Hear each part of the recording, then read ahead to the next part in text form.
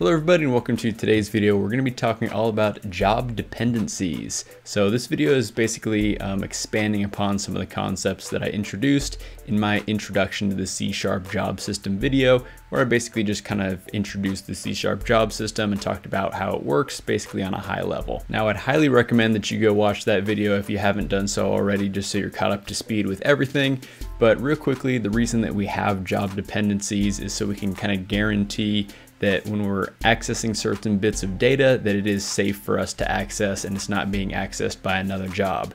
Now, basically what I mean by this is the job system runs on multi-threading, so different threads in our computer, different processor cores are essentially performing work on certain amounts of data, and sometimes we want these different threads to be accessing the same data. Unfortunately, we're going to run into some issues if multiple threads are trying to access the same bits of data because we don't know, which thread is exactly going to run before the other. So that's something known as a race condition. So basically, to get around this, we put the data that we want to use in what's known as a native container. And this native container is going to allow us to move data back and forth between managed and unmanaged code. And with these job dependencies, we can basically guarantee safe access to the data inside these native containers. And if it doesn't make that much sense to you right now, don't worry, I'm going to be explaining things as I go along in this video. So by the end of today's video, you're going to have a better understanding of how job dependencies work in the C# job system. Now, I have a bit of a confession to make. The project of today's video is a pretty boring project. It's all code. There's not a whole lot of stuff happening in the Unity editor. In fact, the stuff playing behind me is just for show right now. And while I'm not going to be making that today, it's basically a representation of what you can do with the C# job system. So actually behind me is a game that I made for a game jam game using the entity component system. If you want a little bit more information on how I made that, check out this video where I kind of go over all that stuff. And so I don't have a lot of exciting stuff happening in the Unity editor, and also kept the code pretty simple. So the jobs we're doing are just basic arithmetic. The reason for that is I didn't want you to focus on some crazy complex stuff that we can do with the job system. Right now, I just want you to focus on dependencies, which is what we're talking about today. So once you have a better understanding of dependencies, then we can start implementing this into ECS and then doing more fun and exciting things with them. So today's video, it may look a little bit bland on the surface, but it is really important to understand these concepts if you want to start using ECS and the C# job system. By the way, I do have the project files available to download. You can do that in the link in the description below. And while you're down there, I'd also really appreciate if you hit that like button. Also feel free to subscribe to the channel for lots more videos on the C# job system, the Unity entity component system, and the data-oriented technology stack. Just all sorts of cool things coming to the Unity game engine. All right, so anyways, let's jump over into Unity. And like I said, there's not a whole lot going on in here. So basically we're just actually going to be in the console. That's the only reason that we're going to need to jump over to Unity. So all I have in the scene right now is one object that we can hold our job dependency script on it. So I've called it the JobJect. And the only script that we have is this job dependencies script. So we'll go ahead and open this up here. So you'll see that just at the top, we're including the Unity.collections library. This is going to allow us to access native arrays. Of course, we're going to need to be using the Unity.jobs library as well as Unity engine. So moving right along, we're going to start off with an integer, which is the initial number, which we're going to set equal to 4. And so when we do our math calculations, we're basically going to start with the number 4 for all of these. So moving right along, here's where we actually define our jobs. I have a total of 5 of them right now. So this is the add to job. So it essentially takes in a number, adds 2 to it, and returns it to the results container. So you'll see that this is a public struct, which again we've named add to job, and it implements the iJob interface. With the iJob interface, it just needs this public void execute method. And so this is what's actually ran when our job is executed. So you'll see I have 2 public variables. I have a public integer x and I have a public native array of type int, and I'm going to call that the results container. So the reason these 2 are public is because when we actually schedule our job, we're actually going to be setting these values here. So in the case of this x variable, we're going to be setting it to the number 4 because that's our initial number. And then when we want to access our result, we need to access a result from the native array. So we're going to store the result inside this native array so we can access it from outside this job. So it's not like a function where we can just return the result from it. we have to store it in a separate place so that we can access it from, again, both managed and unmanaged code. So anyways, you can see that right here. We'll just set result container at position 0 equal to x plus 2. Now moving along, for the multiply 3 job, it's pretty similar. This time around, we're not taking in an integer here. We just take in this native array for the results container, and we're going to look at whatever is at position 0, and we're going to multiply that by 3 and set it back to position 0. So moving along, we have this sub 4 job, so it pretty much does the same thing as the multiplication job, except this time it subtracts 4 from the result and returns it to the result. So this next one is the add numbers job, and it takes in public integers for x and y, as well as a native array for our results.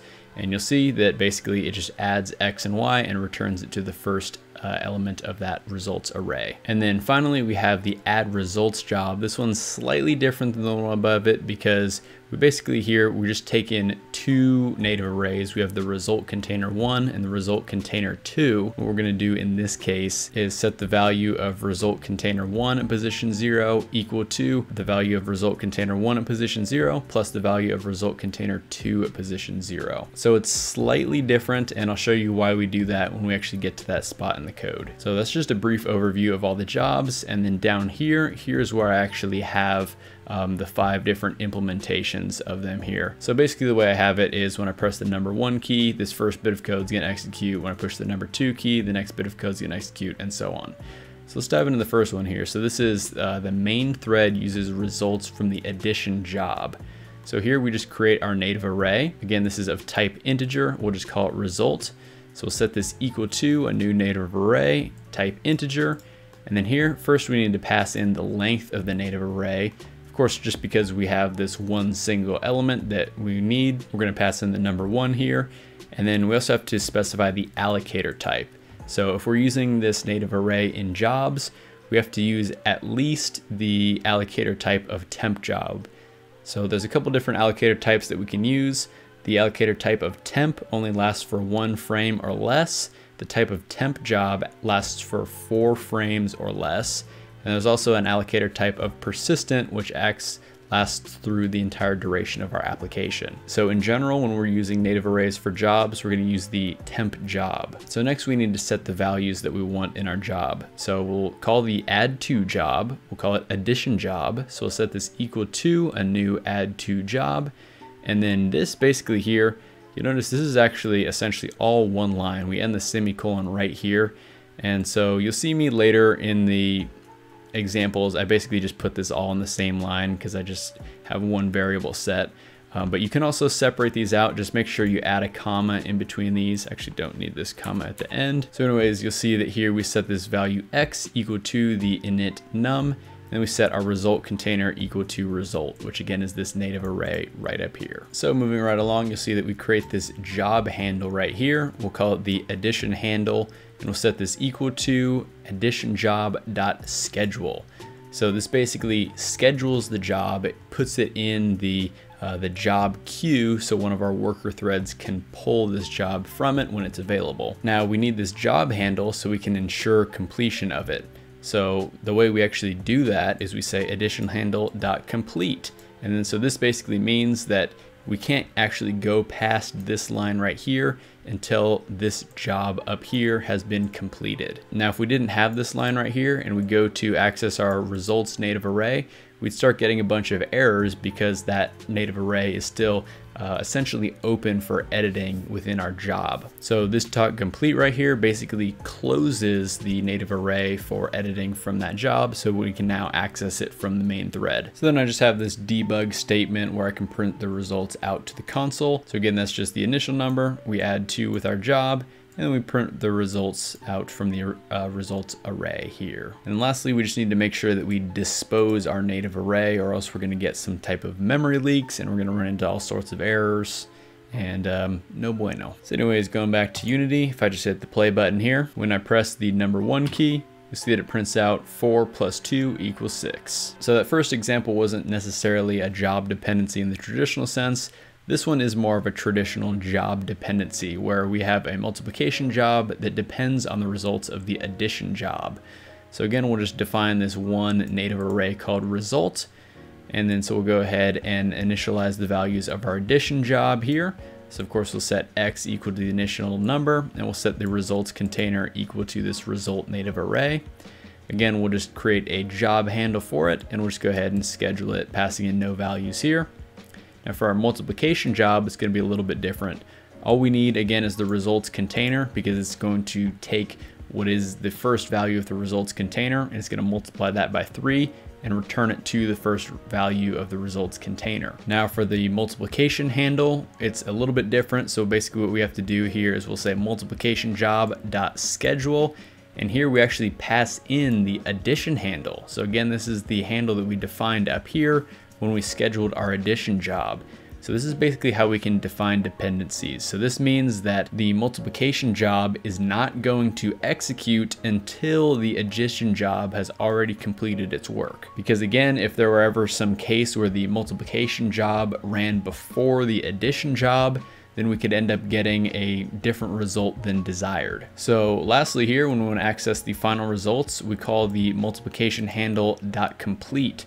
So now when we call this ensures that the multiplication job and the addition job have both completed, because again, the multiplication job depends on the addition job. So again, we'll just print the results out to the screen. So we'll have our initial number plus 2, we'll multiply that result by 3, and then we'll print that final result out to the screen.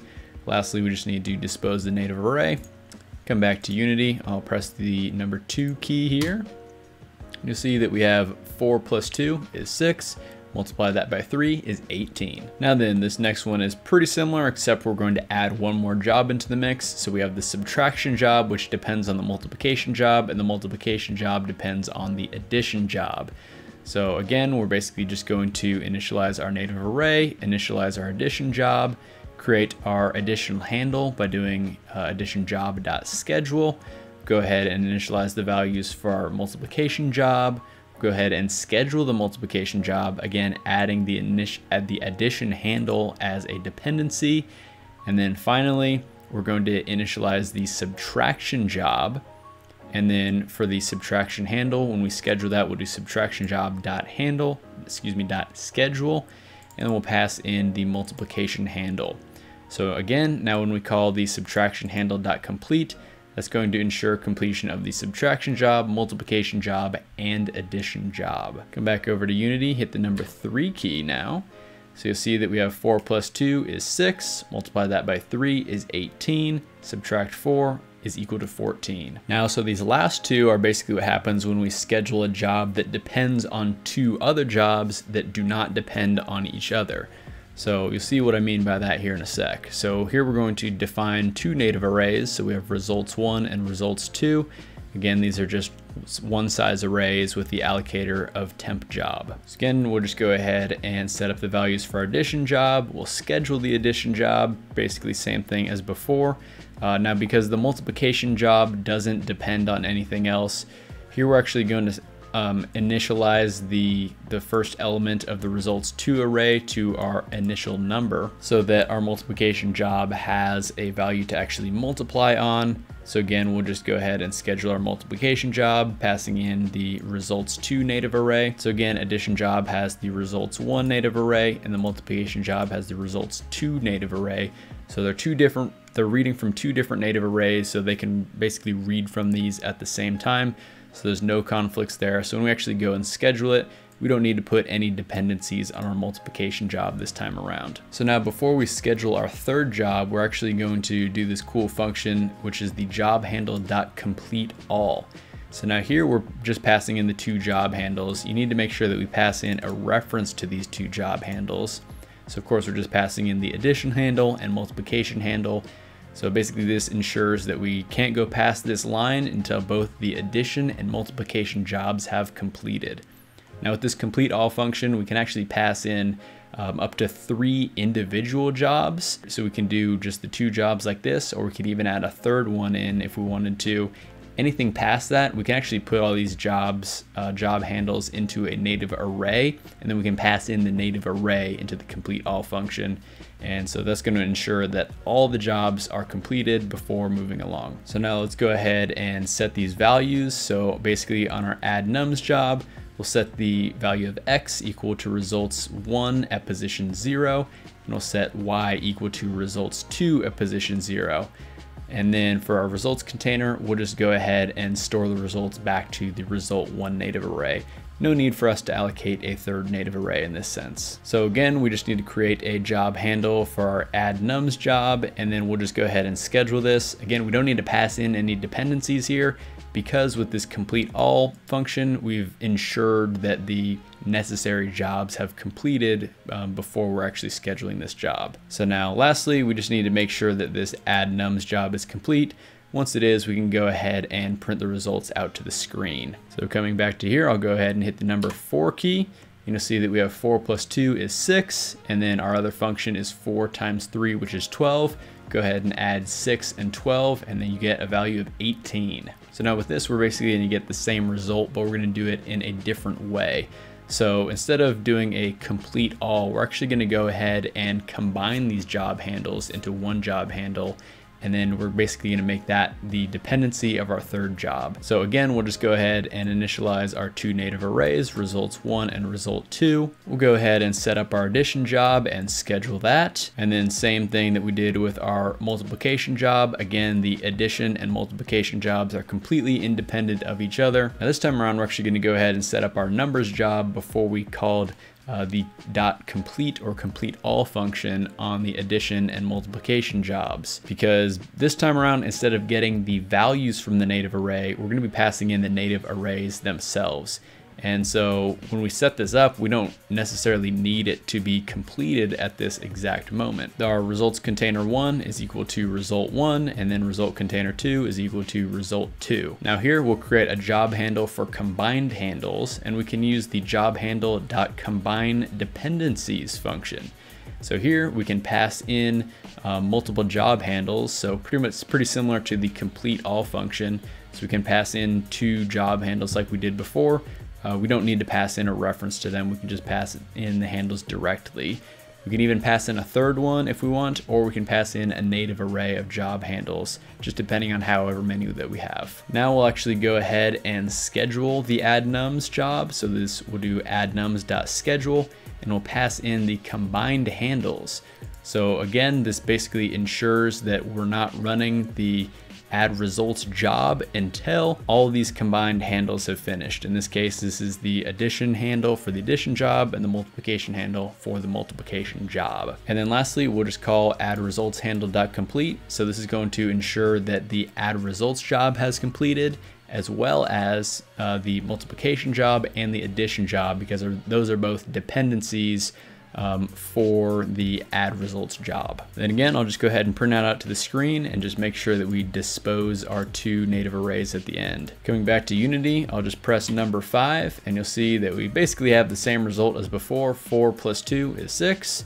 4 plus 3 is 12. Add those together and you get 18. So anyways, that's going to wrap up today's video. Again, this was an overview of job dependencies. So basically we can use them to ensure certain code has completed so we can safely access those values from different native arrays. Once again, I showed you kind of how to do some single one-off dependencies, as well as different ways of having multiple dependencies where different jobs depend on each other. If you still do have any questions on this, please leave those down in the comments section below. Once again, if you do want to download the project files from today's video, I'll include a link to that down in the description below.